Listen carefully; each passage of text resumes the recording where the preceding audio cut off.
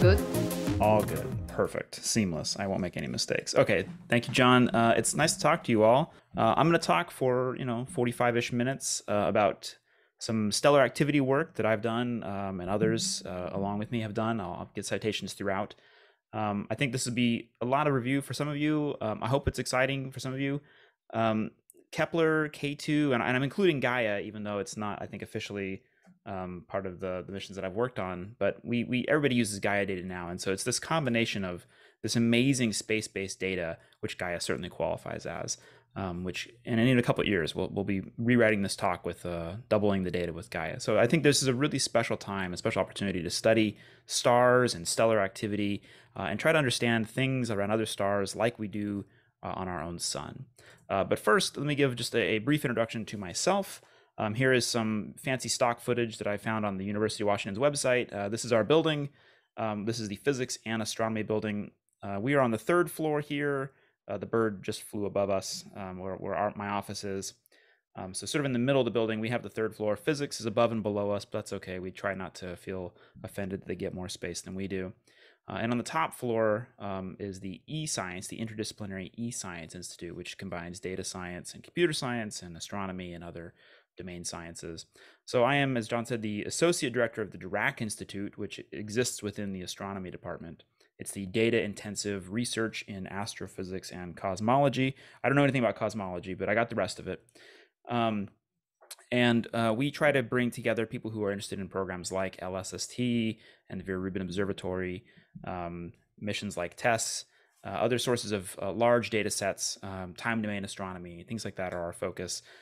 It is a great acronym. If you're into acronyms, it's a great acronym. We've got a nice hoodie. It's a very cozy hoodie. If you come out and visit, I'll give you one of these hoodies. It is, however, a difficult acronym in the fact that Dirac, the actual scientist Dirac, didn't work on anything related to the stuff that we do, and actually was a theorist and didn't work on any data. So it's actually a terrible acronym if you think about the namesake. Thankfully, I'm not responsible for the acronym. I just keep the place running. So come out and visit. I swear it looks like this every day in Seattle.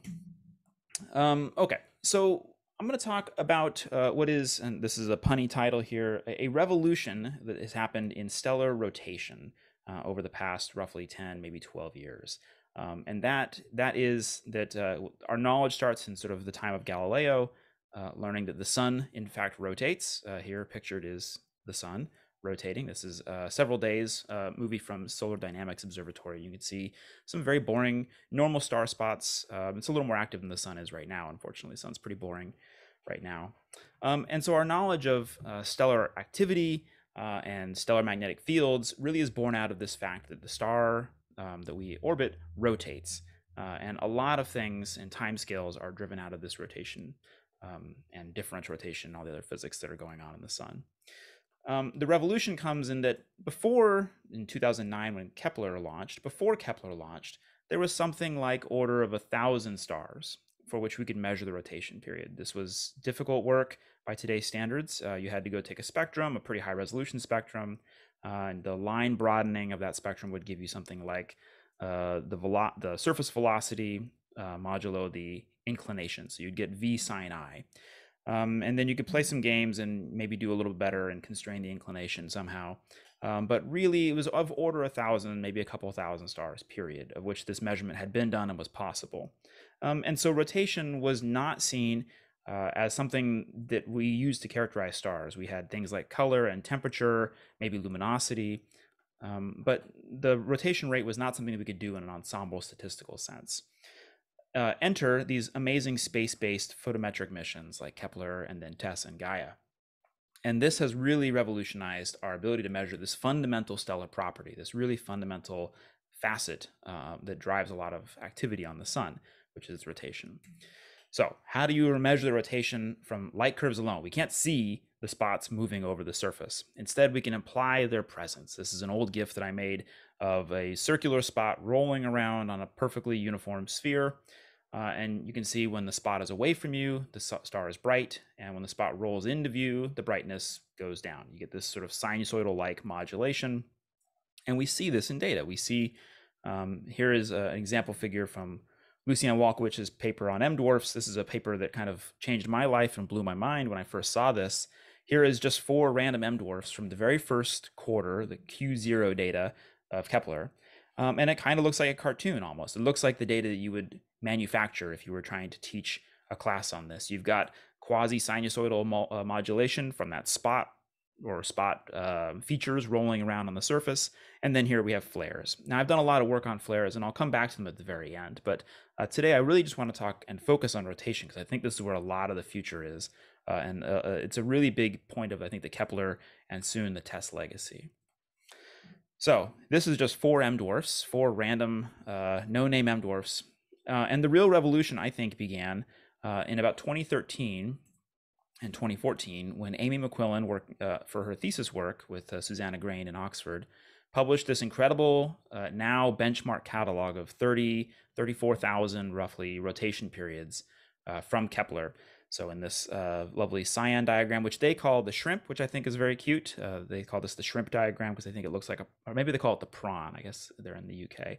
Anyway, so here's the shrimp or the prawn. It looks kind of like the legs of a shrimp, I guess, or the tail. And you can see there's a wide range of masses here from higher than solar mass all the way down to sort of the mid M dwarfs.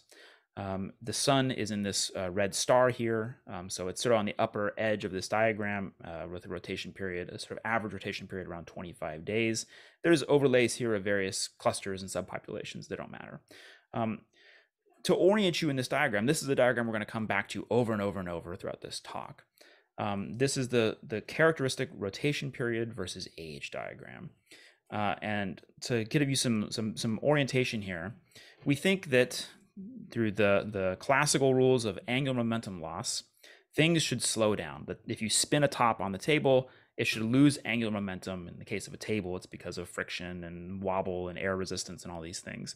In the case of a star, it loses angular momentum because of winds and particles flying off. It's like the figure skater putting their arms out, slowing themselves down. You have a torque from mass literally leaving the surface. And so we look at this diagram and we think we see evidence of age, that stars should move effectively vertically on this diagram. They should be born with some initial rapid rotation, and they should slow down over time.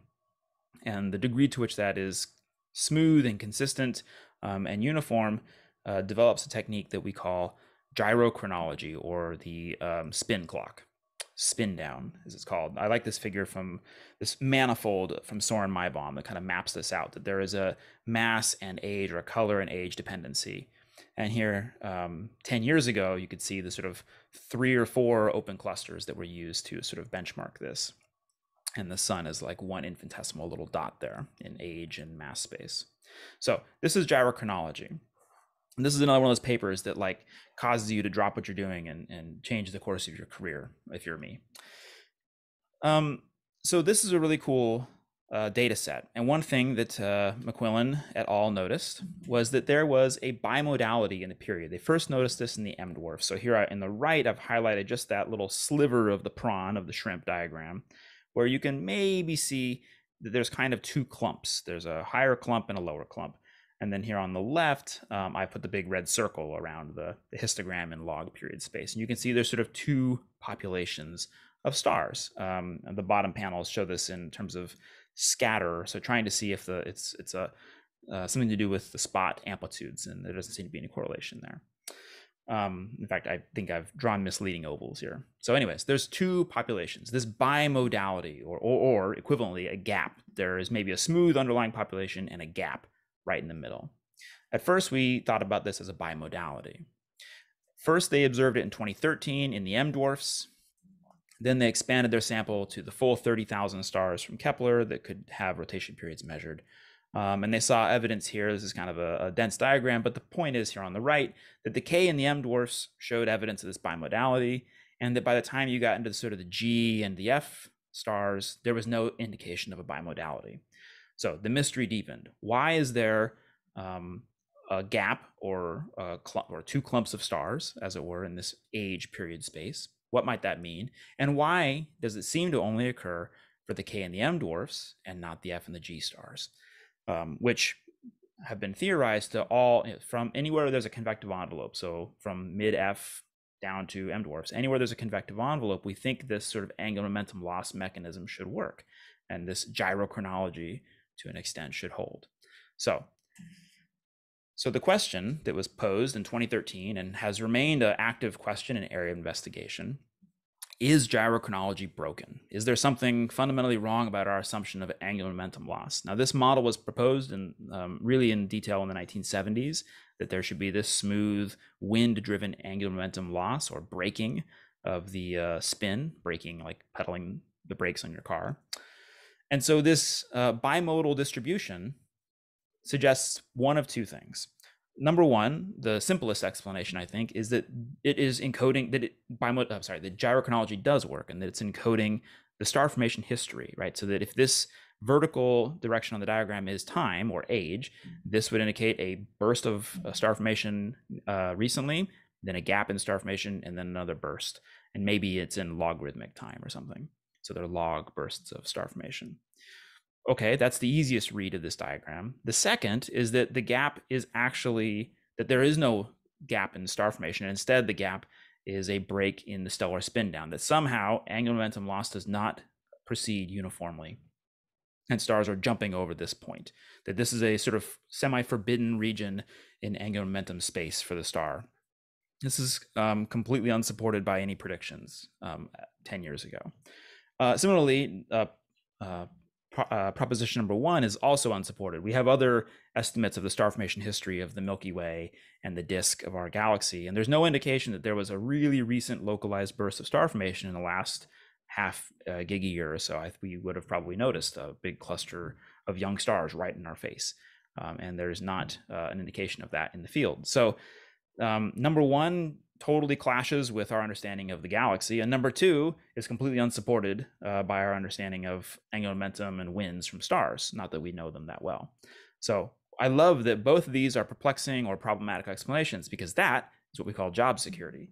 And so we got ADAP, NASA ADAP award about 3 or 4 years ago to study this, to try to expand our understanding of this feature. Where is it from? Okay, so further evidence that gyrochronology is potentially broken came from another group, from Jen Van Sater's work. This was a really cool Nature paper. So other evidence that gyrochronology, that this spin down is perhaps not smooth, and there's some other funny business going on, is that at the very top edge of this diagram, here I've highlighted that in this sort of purple marker streak, we see sort of a hard edge, that there are F stars that could have a spin down rates of 20 or 30 days that we would have been sensitive to in Kepler, and we don't see them. Instead, we see this hard sort of upper edge. And this is supported by, in the handful of stars where there are independent age measurements, this is hard work to get independent age measurements. But here for F, G, and K stars, there seems to be, and this was much debated, there seems to be a break from the expected spin down. These curves here in colors are spin down. I think the black line is spin down for just wind-driven angular momentum loss. And what we see is that the G stars, right after the age of the sun, for the middle panel here, right after about 4 gigayears, the G stars stop spinning down as efficiently. Instead, they fall below that black line. And so Jen's work was in trying to figure out what could be the cause, and what rotation period, or what we would say what Rossby number this occurs at. And there does seem to be some point at which the star, she called it broken braking, where it no longer can lose angular momentum as efficiently as it did. So whatever the wind that it's producing either turns off or becomes much less efficient in terms of dragging angular momentum from the star. So this was a cool independent line of reasoning that maybe spin down is not as simple as just a steady wind flying off the star for all time. That, of course, nature is tricky. So where my work picked up a few years ago was in trying to explore this first conundrum, which is, why did in the Kepler sample we only see this for the K and the M stars and not really for the G and the F stars? Why is there a mass dependence? Is this real? And so enter this other helpful mission, Kepler plus Gaia. What we noticed when we started looking at the sample of rotation periods that McQuillan et al. Had generated, that Amy had worked on for her thesis, there is a wonderful range here. This is the Gaia DR2 color magnitude diagram. There's a wonderful range here of spectral types of masses, you can definitely see a cluster of potentially equal mass binary stars up there above the main sequence, which is really fun. But there's this big cloud of dots up above this sort of notional zero-age main sequence in black here for the G stars here with colors bluer than about 1. Brightness is above absolute magnitude of 4. We call this the subgiant branch. This is the turnoff in the subgiants. And there's a lot of work and fascinating work about what happens to the envelope of a star when fusion starts turning off and support from fusion starts to go away and the envelope changes its size. There are many PhD theses to be written here about understanding this, what happens when a star journeys from the main sequence to the giant branch. But for us, for those interested in trying to age date the stars on the main sequence, this is all noise. These stars are out of bounds because they aren't experiencing the same wind-driven angular momentum loss. And so by just taking a nice little box here in pink and throwing out all the stuff in blue, these subgiants or anything that's a post-main sequence object, just being really strict about throwing out the binaries as best you can and just getting the main sequence stars, then we start realizing that the contamination in these G stars was super high. There's a ton of subgiants that were stuck in the Kepler data that weren't known to be subgiants.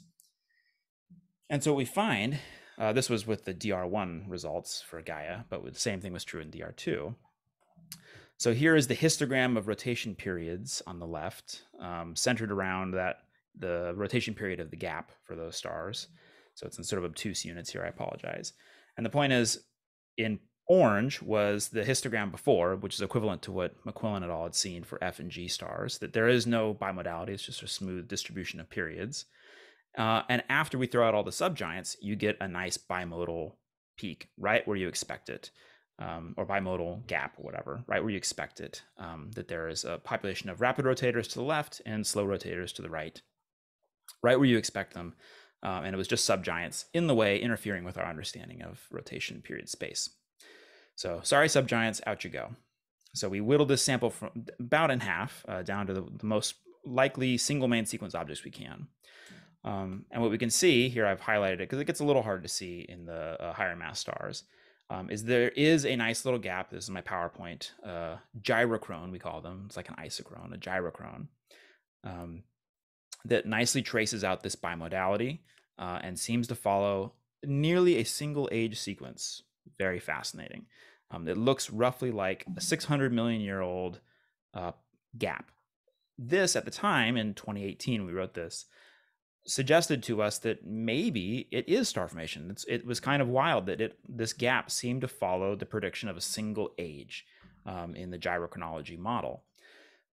That there might be a gap. There might have been a burst of star formation somewhat locally or down in the disk. There was other evidence that higher up in the disk, you didn't see this gap as much when you started to get to the sort of the thick disk, as it's called, region.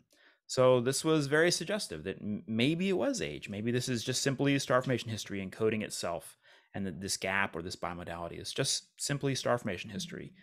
There's other problems which we'll return to. But this was very interesting. One problem, though, is that Kepler just stared at one field of view for 4 years. It was a great data set and really wonderful if you wanted to understand rotation period. You could come back month after month, year after year, and make sure that your signal was good, that you had the right rotation period, no matter what the star spots were doing. But it is one field of view, and you don't know when you have a sample of one, like so many things in science, we don't know if that sample is representative. Maybe this localized burst star formation just happened in the direction of the Kepler field. Maybe we were looking into some cluster or some feature that we didn't understand or hadn't detected yet. So the next challenge was to figure out, was this feature ubiquitous? And the next successor to Kepler, and here I'll turn the spacecraft, was the K2 mission.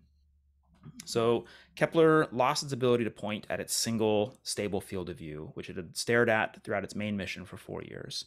But the very crafty engineers at Ball Aerospace and with NASA figured out a way to get the spacecraft to point semi-stably for something like 70 to 90 day periods by keeping its back to the wind. And it essentially used the solar radiation pressure to sort of keep itself sailing quasi-stable. So it could point to these fields of view along the ecliptic for something like a quarter. or 3 months roughly of the year. And then they would have to turn the spacecraft to keep its back to the sun. So over the course of 4 years, Kepler doubled its sample size in terms of observation, and it vastly expanded the numbers of lines of sight. It went from one line of sight that was kind of up above the galactic plane to 20 or 18, I guess 19 technically, 19 lines of sight that it surveyed over the 4 years, giving us many pencil beams, many fingers of observation throughout the galaxy that we could test this basic question of, does this bimodality exist only in the Kepler field, or is this something to do with the construction of our galaxy more generally? Now, of course, there is one degeneracy left, which is it's the same spacecraft, and we'll return to that at the end. So it's possible that that Kepler itself is somehow haunted and it gives us the signal. I don't think that's the case. So what follows is work that a student I've been working with, Tyler Gordon, has submitted. You can find it on the archive. It's undergoing a favorable referee review right now. We set out to model every light curve from K2, which had not been done, to model the light curves to do a uniform, robust search for rotation periods from every light curve in K2, just like what was done in 2013 and 2014 with Kepler, roughly 200,000 light curves in Kepler. So we've doubled the sample of observable stars. We don't have years of data. Instead, we only have about 70 to 80 days per star. So you need to be a lot more careful and a lot more sure that the rotation periods you pull out are real. So we used a much more sophisticated method than was used before. In Kepler, they used the autocorrelation function, which has become sort of now a standard approach for measuring rotation periods. And here, instead, Tyler, as part of his thesis work, is using a Gaussian process with a periodic kernel. So it's a semi-parametric flexible model, which only encodes sort of with a characteristic time scale, but it doesn't enforce a strict periodicity in the light curve. So here you can see there's an example on the left of sort of a moderate rotation period, something like 12 days. On the right, a rapid rotation period with strong spot evolution as well. And it's able to capture both of these features very robustly. So this is a great data product in itself, even for stars where we don't have robust rotation periods. If you wanted to go do a new search for exoplanets or eclipsing binaries or other weird things that go pump in the night, this is a great data set. And we're releasing the detrended light curves, the Gaussian process models for all the light curves as a byproduct of this data. So if you're interested in modeling things with K2, this is a great data set to check out. One of the byproducts, just to take a very short tangent here, is that the Gaussian process also quantifies how stable the features are in time. And so the so-called quality factor, or Q, that is used in the hyperparameter of the Gaussian process. This hyperparameter characterizes how stable the features are from period to period. So here on the right is just like 10 examples of the same periodic signal, but drawn from different models with different Qs. And so on the bottom, where the quality factor is low, you just get random noise. The noise terms dominate. And on the top, where the quality factor is very high, you have an incredibly high quality, stable periodic signal that looks here just kind of like a damped sine wave, very in phase, very stable. And so this is, I think, a really interesting way of quantifying how stable star spots are, how stable things like differential rotation might be. I think there's a lot of future here. So again, there's great data products here, even for stars where we're not sure if the rotation period is super robust. But what's cool is even using really strict cutoffs about the quality factor and the error bars. We did the Gaussian process with MCMC, so we have big error bars that we can explore. So even requiring great Gaia measurements and great rotation periods, we're able to add almost 9,000 new rotating stars to the sort of Kepler family of rotation periods. So again, compared to 10 years ago, this would have been a groundbreaking sample. Adding almost 9,000 new stars of rotation periods would have just dominated any measurements of rotation in the field. And we have many lines of sight, which is really exciting. So we did the same sort of game using the Gaia color magnitude diagram, cut out the subgiants, cut out the obvious binaries, just look for the most likely main sequence single stars that we can. And the drum roll, the whole reason we set out to write this proposal and this paper was we can see the rotation period bimodality very, very clearly in the K2 data. So here is the ensemble of all 8,943 high quality, high fidelity rotation periods measured using the Gaussian process. We do compare it with the autocorrelation function, Lomscargo. You can see these features as well. And you can see very clearly, or at least I hope you can see very clearly, that the prawn, that the shrimp is there, that there is this gap sort of slanted with the rotation period envelope, especially prominent in the K and M dwarfs here, starting with colors of about 0.8 out to 1. So this is a huge victory, and I'm super duper excited about this. So I hope you all will check out Tyler's paper just for this figure alone, because I think it's a total slam dunk and makes me really excited. We can see the bimodality in other stars beyond just the Kepler field. Now, again, there is a possibility that Kepler is haunted. This feature has not been detected robustly with any other telescope yet, at least in the published literature that I'm aware of. But it's really exciting that we can see it with totally different data processing and totally different lines of sight. We have different lines of sight. And so if we start measuring where the gap is and how wide the gap, or how far apart the bimodality is, or where the middle of that gap is, we can do a precise tracing of where the gap is within each line of sight, because again, we're probing many lines of sight throughout the galaxy out to about a kiloparsec in each direction. And the figure on the right, the takeaway here is that on average, when we sort of take a kernel density smoothing of these features, the gap is roughly in the same direction. So this suggests to us, since if you look a kiloparsec in one direction, a kiloparsec in another direction in the galaxy, in the leading and the trailing direction of the galaxy, there's no time dependence. This is not a feature of star formation rolling through a spiral arm or anything like that. If you look through sort of the sort of Q0, that's sector 0, sector 13 compared to sector 9, sort of leading and trailing edges in the galaxy, there's no dependence on where you're looking or how high you're looking. The gap is always in the same place. And so we think this pretty conclusively rules out star formation history by itself. We think this really favors something going wrong or unexpected with spin down, with gyrochronology. So is gyrochronology broken? Yes, we think it is. We think this is more evidence. There's other evidence in the literature, as we mentioned earlier. There's other evidence that gyrochronology appears to be broken, that the stars are somehow reaching a critical point and not able to efficiently lose angular momentum and spin through that place in the diagram. So that's really great. So good for our annual report to NASA. But now the physicist inside of us has to ask, why? What's happening? Just from these lines of sight alone, we can't figure out why this is the case. We don't know independently the ages of all these stars. These are field stars. We don't know any of the other properties of these stars, really. So we need to turn to another set of observations. And this is open clusters is sort of the benchmark that you would next naturally go to, or at least is what we went to and what others have gone to. So this is, again, a diagram from Tyler's paper where he's just reproducing with his periods the handful of well-published clusters that have shown up in the K2 data. There's other clusters as well in the K2 and the Kepler data, but here are just a few. And you can see, again, vaguely in the background, you can see the sort of the prawn, the gap, the bimodality, whatever you want to call it. And then you can see these two clusters, NGC 6811 with an age of around a gigayear, and Praesepe with an age of around 700 million years. And you can see that they, at around 1.1 solar masses, they are split. They are offset from each other. One sort of seems to be on the top edge of the gap, and one is on the bottom edge, again, with about 300 million years separation.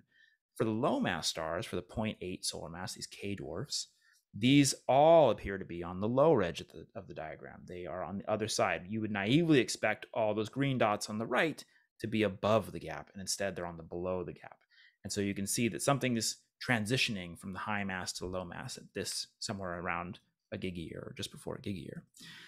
Here's, I think, a cleaner diagram that Jason Curtis made, just showing again this stall, this kind of break in the rotation evolution. So it looks like, if we were to read this right diagram, it looks like that the 6811 stars here in the red and the blue dots, that they, for the higher mass ones, the hotter ones, they have transitioned as you expect. They've continued to spin down, but the lower mass ones have stalled.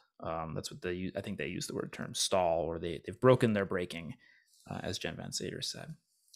So this is really interesting. What happened? Why did they stop losing angular momentum? They certainly have star spots. They certainly have magnetic fields. We can see the star spots. That's how we're making these measurements. So what's going on? Another example, again using Praesepe and comparing it to the Hyades. So the Hyades and Praesepe are often considered sort of like sibling clusters. They have roughly the same age, right around 700 million years. And what Stephanie Douglas noted in her 2019 paper using, again, K2 data, K2 has really been revolutionary for this, that the G dwarfs, so on the right diagram, the G dwarfs, so the hotter end at the left side, their age, you would infer from gyrochronology, is about 70 million years older than in the case of the Hyades. This is the Hyades age minus the Praesepe age. You're subtracting. This is kind of a confusing thing. You're subtracting the distributions of the two clusters. And the point being that the higher mass stars appear a little older than the lower mass stars, while we think the cluster should have formed all at once. We don't think there's a 70 million year age spread in one cluster and the other. But this goes in the same direction as Jason's diagram here.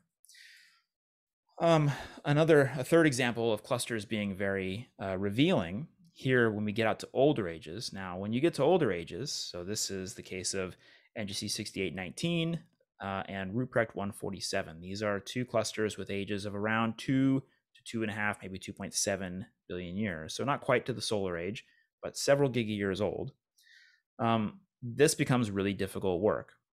As the stars get older, the magnetic field gets weaker and the star spots get smaller, and it becomes harder and harder to detect rotation periods. So our sample is very biased towards having lots of measurements of rapid rotating young stars and not so many measurements of these older stars. But again, here on the right panel, you would expect if we extended the Praesepe model to this age, you would see that it would go up in this gray line. Instead, you get this sort of black curve where the stars seem to have stalled out as compared to where they should be.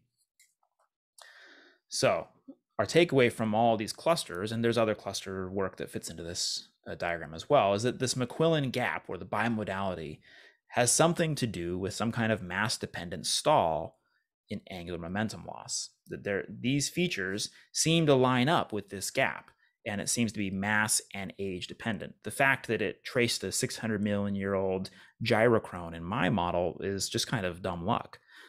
It actually looks like this is a feature that takes place starting at a few hundred million years and continues out to several giga-years when you get to the M dwarfs. This is, we're seeing in the field, we're seeing all these ages and star formation history artifacts all mixed together. And so there's some kind of age-dependent evolution that's going on. What's really encouraging is that this doesn't seem to be completely outside of possibility anymore. These kinds of observations, especially the ones in the clusters, have driven some theorists to take up the mantle here. And I'm really still trying to, after a year now of reading this paper, I'm still trying to digest all the implications of this model from Spada and Lanzafam of rotational coupling between the convective and the radiative zone. So using a rotating stellar evolution model and letting the radiative core have some kind of time-dependent coupling to the convective envelope. And so what happens here is the star forms, it contracts, and then there's some phase of coupling where the radiative zone and the convective zone can kind of talk to each other, or angular momentum is transferred from that more rapidly rotating radiative zone more efficiently into the convective zone. And so the analogy here is that the radiative zone is able to provide extra angular momentum to the radiative zone, to the convective zone, which is, it's trying to lose angular momentum via winds. The spots and the activity is driving off mass, and the winds are driving angular momentum away from the envelope, away from the surface that we would see. But the convective zone is gaining angular momentum at its base from the radiative zone. So something is going on at that sort of interface layer called the tachocline. Something's happening at this point, which is propping up the rotation period here. And you see it here. Did I highlight it? No, I didn't highlight it here. You see it here right by the Pleiades, this black line, this M dwarf line. The Pleiades shows the M dwarf line right at that sort of stall. And so the rotation evolution stalls out because these things can talk to each other. So it's a really interesting, it's a little semi-empirical or phenomenological, you would say, but it's really interesting because it seems to fit it's tuned to fit the open clusters, but it does seem to kind of generally fit this evolution. You can see here Again, comparing orange, which is Pricepi, to green, which is 6811, it's not as tight as in the observations that Jason Curtis and Stephanie Douglas had made, but this general model, this general framework does seem to be populating this diagram in the way that we expect from our observations, that there does seem to be some mass-dependent, time-dependent break or stall in the spin down, which is really interesting. Quick question. Yes, please. So I'm a little bit confused because what you showed seemed to indicate there was this gap where there weren't stars of that rotation period for that age. Right. And so that would suggest to me, rather than a stalling, a speeding up of the spin down, sort of like crossing the Hertzsprung gap in stellar evolution. Yes. You go across there. But you are talking about these in terms of stalling models. I would think that would be more of a pile up where you have a distribution and a maximum rather than a gap. And so could you explain how that's understood? Or no, I can't explain it because I think this is exactly one of the issues. I think you've hit the nail on the head. Okay. And let me go ahead and go to my next slide. You've perfectly anticipated my next slide. I thought I was missing something, but okay. No, you're following along perfectly. Okay, good. Thank you for that totally perfect question, which is this. Here I've highlighted this feature, this stall. This stall does create a pileup. We think a pileup, especially for the low mass stars. But the gap, I mean, there's not no stars. It's not truly forbidden, but things must move quickly through this diagram to get a gap. And so you kind of can see this suggested here again in the M dwarf line. You can see that it hits the stall and then it speeds up really quick. Or rather, not speeds up, I guess it slows down really quickly because we're losing angular momentum. So the period increases quickly. And so if you were to average through this and ignore this little shoulder, you would have this smooth evolution that you would expect. And instead, it must accelerate through this. You can kind of see it in the pink line, which would be a M0 or something, or a K7 or something like that. But this speed up is not part of their model, is not tuned in part of their model. And so an open question that I have, that I think a lot of us have, is if you take this grid of spin down models and you propagate it with a realistic, smooth star formation history, do you just get a pileup and then a smooth, slow tail to rotation, or do you get a gap? This, especially for these higher mass stars, these curves in red and purple and blue, don't seem to have the right shape to produce the kind of gap that we expect. So I think this is exactly the right question. Is sure, we've got the bottom edge of the prawn of the shrimp populated with a stall, but we need also a quick resurgence of rotation angular momentum loss to get to the gap to actually appear. And so a toy implementation of this that I've made for this talk. So this is not referee. This is just what I was playing with to illustrate this point. On the right, if you take the Spada and Lanzafame gyrochrone grid that they publish and you populate it with a uniform star formation history, and then you interpolate it into the period diagram on the left, you get something. I mean, there's lots of artifacts because it's not a smooth grid. You don't get a gap. You get a pile up there for the low mass stars on the bottom, and then just a smooth smearing. You don't get this gap. And so at least with this toy star formation history that I've injected, it doesn't quite seem to tell the whole story that we're seeing in the field. So I like this general model that they propose. I'm adding one feature to this model. So they propose this I think good diagram of the generalized evolution of rotation for a star, which I think has a lot of the right pieces that we see.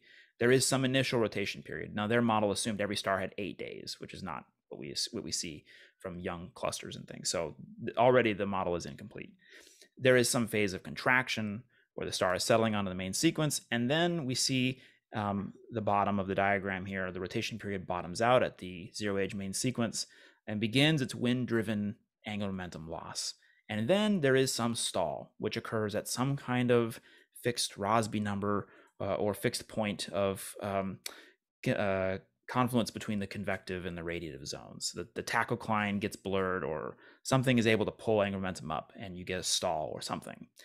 And then there must be some rapid resumption of spin down. It has to join this angular momentum loss trajectory again, and then continue to resume its sort of wind-driven braking until it reaches some sort of final phase of what I've labeled as broken braking here, which has been seen in sort of the oldest stars, again by Jen Van Saters, at what point this no longer seems to evolve anymore in a coherent or a steady fashion. And so rather than this sort of like t to the 1/2 smooth line that was proposed in the 70s, we see that this diagram has lots of structure, and we're probably missing features as well, as we've noted here, that this resumption of spin down needs to be faster to get a gap in the field diagram. But this gives you an idea of the kind of grid of stellar evolution models that we need to actually use gyrochronology to interpret the age of any random field star. We can't just take its rotation period and its color and interpolate based on a few clusters. We have to actually have a complicated, realistic model, just like we do for isochrones. And of course, just like for isochrone modeling, there's all kinds of garbage to do with, or opportunity to do with metallicity, which Sean Matt's group seems to be finding a lot of dependence on spin down. So the ability to launch winds is heavily dependent on opacities. And so metallicity plays a strong role. So we're going to see a metallicity correlation here. Of course, binaries throw everything for a loop, which is both a hindrance and also a great opportunity. So from David Fleming's work here at the University of Washington from a couple of years ago, just doing binary evolution modeling using simple gyrochronology evolution, you can populate the diagram in all kinds of ways with binaries. Even a small fraction of binaries can pollute this diagram in all sorts of interesting ways. So those are confounding things.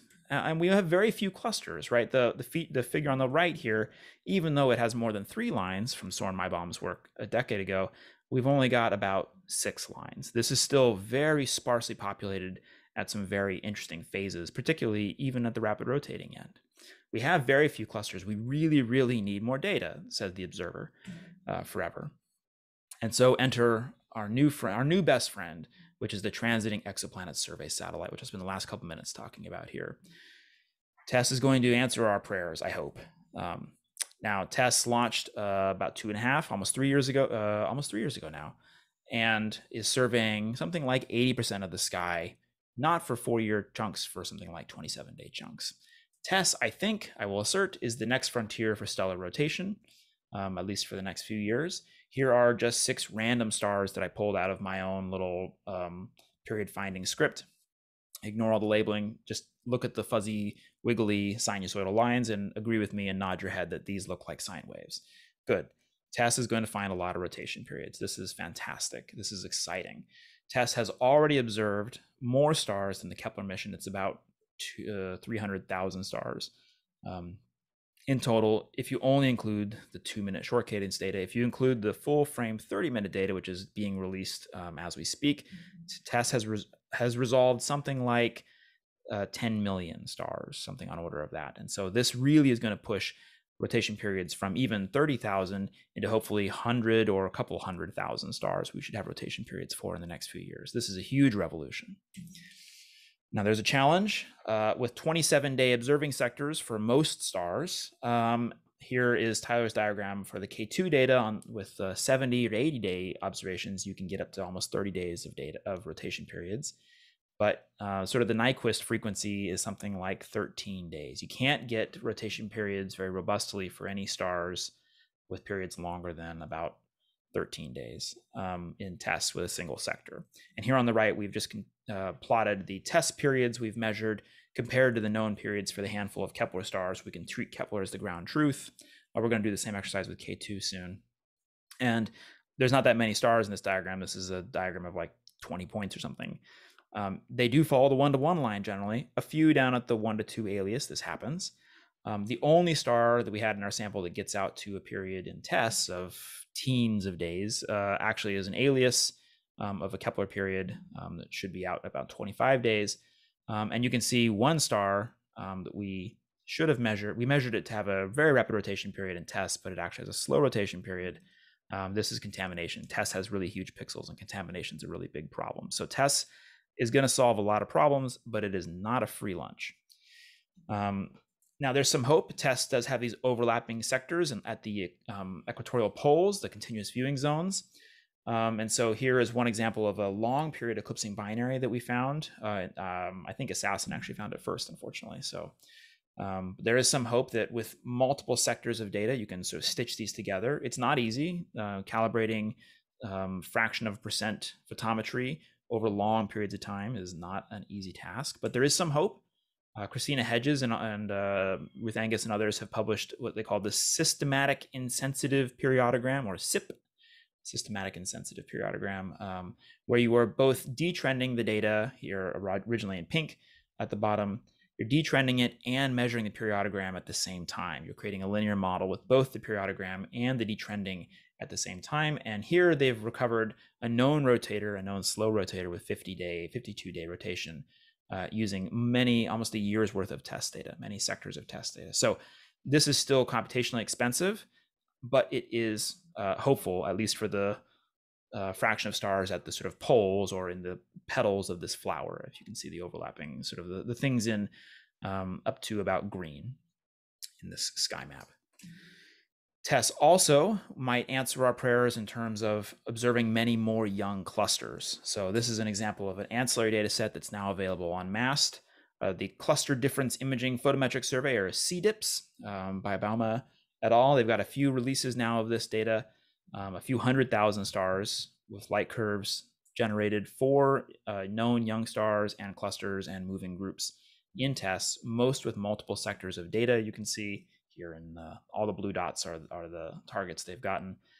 And I think this is a wealth. There's more than 150 clusters here that we can sample.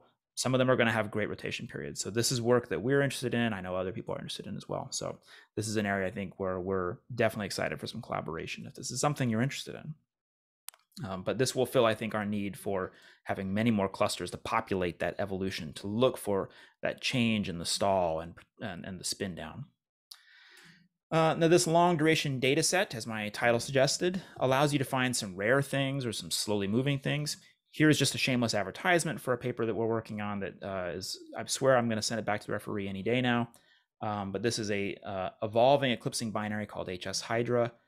This is now a former eclipsing binary. On the left is the historical data from the 1970s all the way into the 2000s. And then on the right is the data from TESS. And you can see the eclipses are so small, they look like exoplanet transits. And now the eclipses are gone. There are lots of systems like this to be found, and also the opposite happening, where the inclination is changing and the eclipses will begin. So there will be newly born eclipsing binaries as systems have pivoting, shifting, precessing inclinations. This is very cool.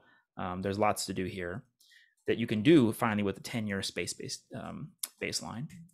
And then finally, the last thing I'll show is just with 10-year baseline, you can start to look for changes within a single star itself. Here I've shown stuff for the sun. This is the well-known 11-year activity cycle on the sun.